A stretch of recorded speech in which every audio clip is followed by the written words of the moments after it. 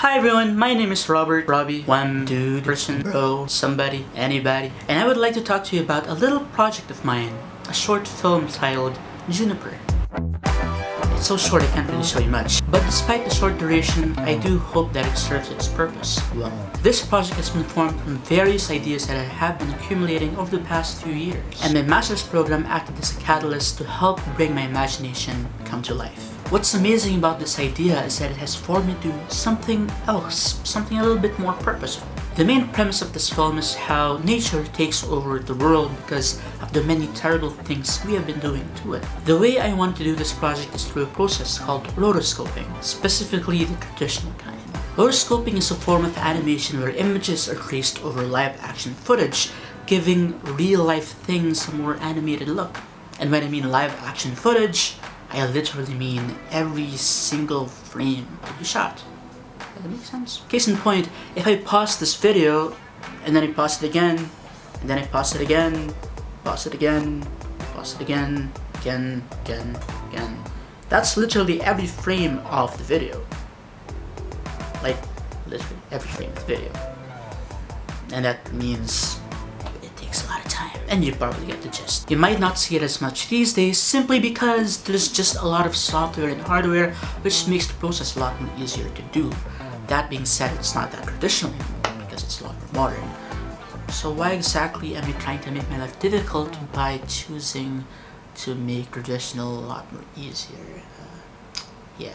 Well, one of the main reasons why I chose traditional rotoscoping is simply because it's very experimental and there's just so much you can do about it. And that's where the fun part starts. Based on research that I have done in the past few months, gathering a lot of people into a team and working together is one way to ease the process of traditional rotoscoping. And to make it cheaper, you're not going to use any new equipment or any new paints or paintbrushes and whatnot. Well, maybe some, but not a lot. But mostly things that you literally find around the corners of your house, like that piece of paper lying just behind you.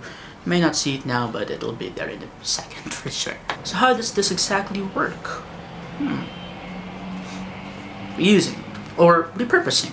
You may have heard of the term reduce, reuse, and recycle. Taking that idea into mind, we can definitely use traditional rotoscoping through the use of things that are lying around your house, and a lot of other things like leaves lying in the floor or outside your porch, or even newspapers or plastic bottles that you might find lying around everywhere else. And by using all these random things, in turn you create something a lot more purposeful.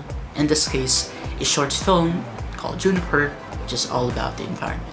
In other words, all you really do at this point is just come and give me all the trash you have. Yeah. So once you bring along all the pieces of newspaper and plastic bottles, we literally cut them into small pieces and then we stick them on top of paper, and then we create something that is sort of like a hybrid of rotoscoping / stop motion. It's gonna be cool for sure. And it's bound to look very, very messy, and it is gonna be very, very messy, but that's the fun part of it. It's like a clean mess. Like, we're messing things up, but we're cleaning at the same time. It's really, really something. And it doesn't have to be plastic bottles or newspapers that you find around yourselves. You could literally bring along anything that you have that you can stick onto paper, such as cloth, dried peels of bananas, fruit, vegetables. And yes, I know it sounds quite disgusting, but what is more disgusting is if we throw our trash everywhere else and it ends up in the ocean, gets eaten by fish, gets eaten by us, and it kills us. That escalated quickly, didn't it? And that's one of the reasons why I encourage you to help us out with this project. If it isn't to help in creating this film, at least try to help out the environment. Every donation of trash that you donate to us will be used in the film. And if it doesn't get used, it will be segregated and disposed of in the proper manner. And yes, the only donation we need from you is literally your trash, your garbage. Yeah. And possibly your time. If you want to help us out, please come down here in SE Institute Dubai from the 18th of June up until July 1. However, that can extend simply because we have some holidays here and there. From 3 PM to 9 PM every day, except on weekends, because I need to rest too. Yes. And that's you bringing along your trash and helping us out as well. If you have some time to spare, you, yes, you, and maybe the person next to you, if you're sitting with someone else, can come along and help animate. That literally means that you can be a part of the film, not only just by donating trash, but literally being part of the animation team.